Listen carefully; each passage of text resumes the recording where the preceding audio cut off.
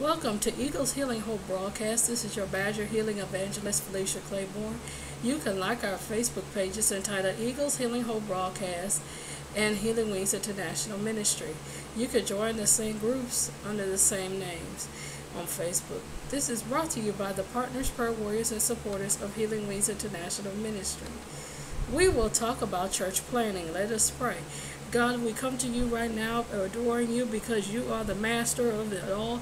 You are our healer. You are our deliverer, God, and we adore you and praise you on this morning, or whatever morning, afternoon, evening, wherever this be, whatever time that people are watching this. We ask you to open up our ears and hear in our spirit to receive the word of God. We pray that you will refresh revelation and confirmation of your word, and we pray that you will continue, Lord God, to be able to heal, deliver, make ways out of no ways. In Jesus' name, amen. Church planning. Church planning is the establishing an organized body of believers in a new location. The process of church planning involves evangelism, the discipleship of new believers, the training of church leaders, and the organization of church according to the New Testament model. Usually the process also includes writing a church charter and or doctrinal statement and finding a place to meet or buying property and erecting a new building. Church planning is a specific focus within the large work of missions. Church planters are missionaries who concentrate their effort on preaching and teaching the Word of God. Other missionaries who specialize in certain skills may not be considered church planters officially, but they provide valuable service to those who are. Such supporting missionaries include radio broadcasters, aviators, printers, Bible translators, and medical personnel. The ultimate goal of most church planners is to glorify the Lord in a community by funding an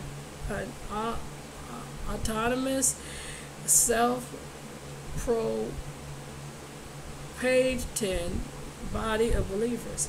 Once this goal has been reached and the church is able to stand on its own, the church planner usually move on to a different community and begin the process again.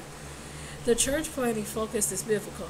As the Apostle Paul traveled through an area, he always tried to spend enough time in each city to establish a local body of believers and train the leadership.